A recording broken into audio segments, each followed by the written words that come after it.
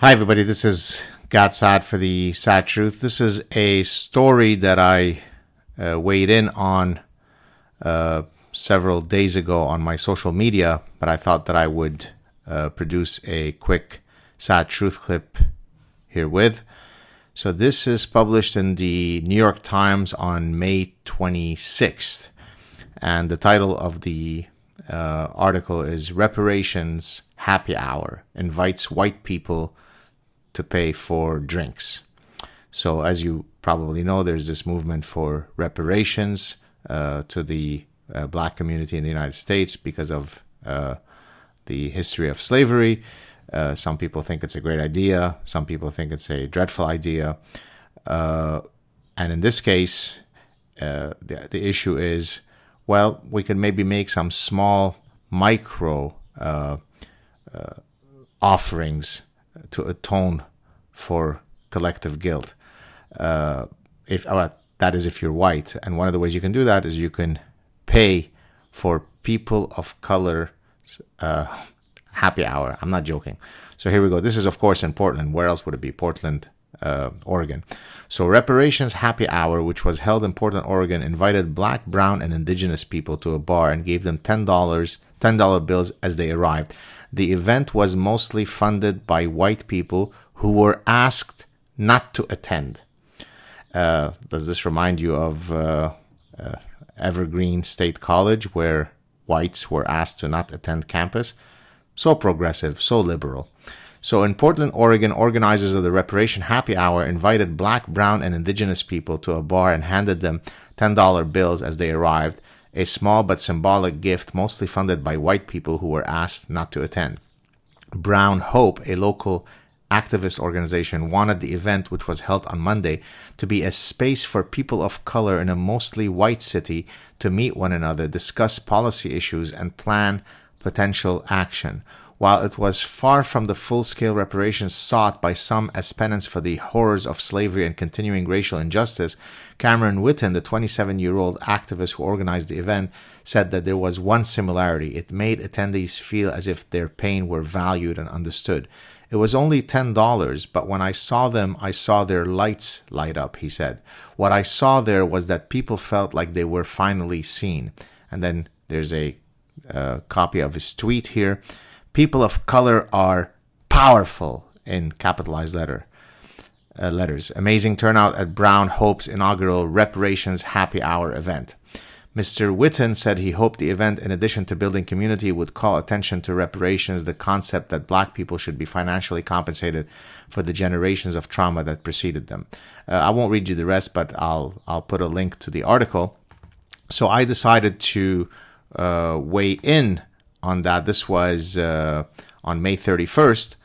So I suggested that the following additional events be held. So upcoming events, I'm reading now from my Twitter feed.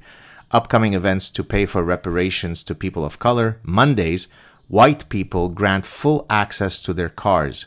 Whites must walk. Tuesdays, white people grant full sexual access of their white spouses. Wednesdays, white people grant a 1-hour open access to their bank accounts. So for 1 hour, you've got to allow people of color to access your bank account as they see fit. Thursdays, white people sleep in the streets whilst people of color move in their homes. Fridays, all restaurant bills are paid by whites. Whites must fast for 24 hours to atone for their white privilege. So if you know anything about Judaism, the highest holiday is Yom Kippur. This is where you literally fast for a bit more than 24 hours, precisely because you are atoning, in a sense, for your collective guilt. And I say collective guilt because I had once asked my rabbi friend, why is it that we have to atone for transgressions that we ourselves might not have committed as individuals? And he had answered that, well, but as this Jewish people, once you're in a sense atoning for what some of your Jewish brothers and sisters might have done, which I thought struck me as a rather unsavory idea. And so here you have to fast to atone for your white guilt. Saturdays, bowling lanes are paid by whites. Sundays, only people of color are allowed outdoors. Whites must remain indoors as a symbolic gesture of their inner shame. And then I write, good night, the West, good run.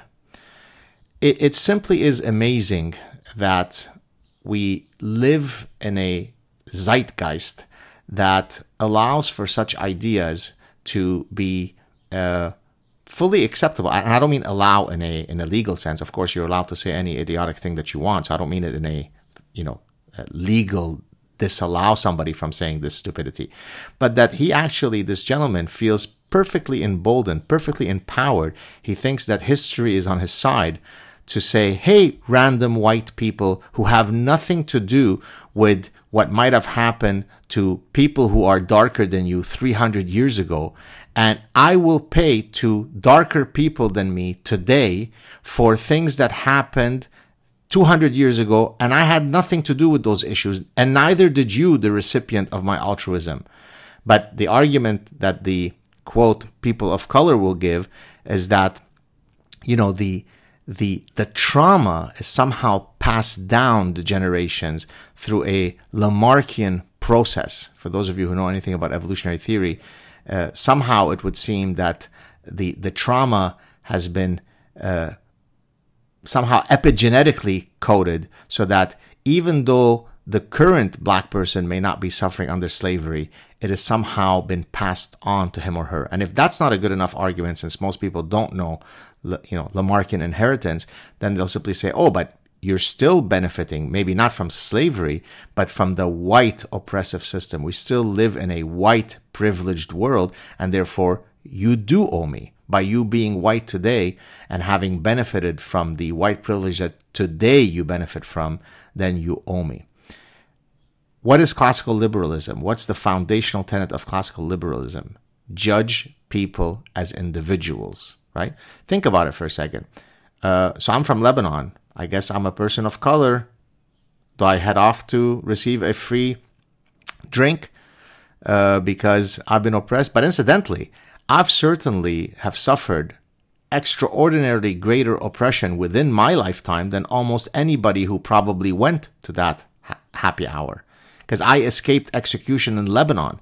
Should I ask for collective reparations from every person who shares the religion of those who try to separate our bodies from our heads? Or would that seem as rather an execrable and grotesque idea? Hashtag not all. So hashtag not all applies to when, noble immigrants commit something. Well, we shouldn't blame all immigrants. We shouldn't have a blanket statement. But when it comes to the white devil, then even though you've got nothing to do with what happened to other folks 300 years ago, you are guilty by virtue of your lighter skin hue. It is almost impossible to imagine anything more grotesque and antithetical to what any true classically liberal person would think. It's grotesque, and you should speak out against it. Cheers, everybody. Tomorrow I'm heading off to Philadelphia to participate in a panel discussion on, I'll maybe weigh in on the topic once I return from Philadelphia. It's the Marketing Science Conference taking place at Temple University. Cheers, everybody.